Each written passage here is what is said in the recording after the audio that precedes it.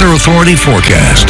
Well, it was Saturday, it was hot, and you know what? The one thing that you can't feel in this moment is those temperatures, but what you can see, thanks to Spike Nicholas and our Midland Sky Cam, is that, you know, the clouds are pretty non-existent, so a clear kind of night, clear driving conditions as well, so not bad at all. The one thing you can't feel in this moment is the heat, and right now we are sitting in our 80s. Even though we have cooled down, we're sitting at 87 degrees. Our humidity is sitting at 21%. Our dew point 42. Our winds are traveling southeast at 7 miles per hour. Now, before that sunset happened at around 8:58 p.m., West Texas were able to enjoy a very hot kind of day, sitting at a high of 99 degrees. I know most of us spent the day, at the pool or even in the AC, but you know what? That works because we're about 3 degrees warmer than our average, which is about 96 degrees. Taking a look at our record, a hot day, but not as hot as how we were back in 2011 when we set our triple digits at 111 degrees.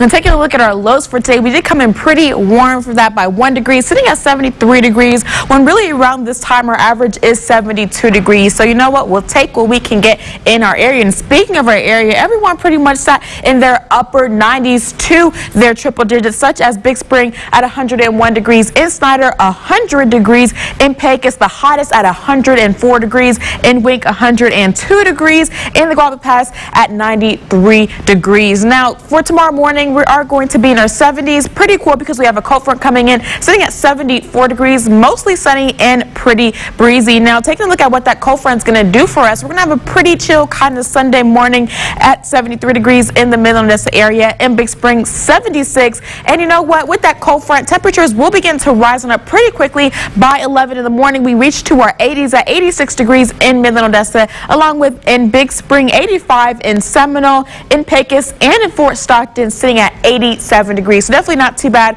whatsoever. Now, again, that cold front is going to have us have that cool start at 72 degrees. By noon, that's when we will see an increase at 86 degrees, mostly sunny and pretty breezy. Then we get into 5 p.m. That's when we do see that chance of some isolated thunderstorms, but we will be sitting at 91 degrees. Speaking of those thunderstorms, right now in the area, just pretty cloudy in some areas in Marfa and, in Hobbs a little bit. But then by the time we get into 3 p.m. on Sunday, that's when in the northern part of the Permian Basin, in Carlsbad and the Hobbs, some areas in the Midland-Odessa area, we will be, seeing some of that rain. It's going to pick on up around 7 p.m. And then, by the time we get into Monday around 6 a.m., cloud cover, a little bit of some rain in Carlsbad. So, stick with us tomorrow. I'll have those thunder updates for you guys. So definitely not too bad whatsoever. A couple rain tips for you guys. Do be sure to stay indoors until the storm passes. Avoid flooded roads. Drive slowly in those puddles. Tomorrow morning, 74. And that 7-day forecast is going to show that we're going to enjoy 94 degrees.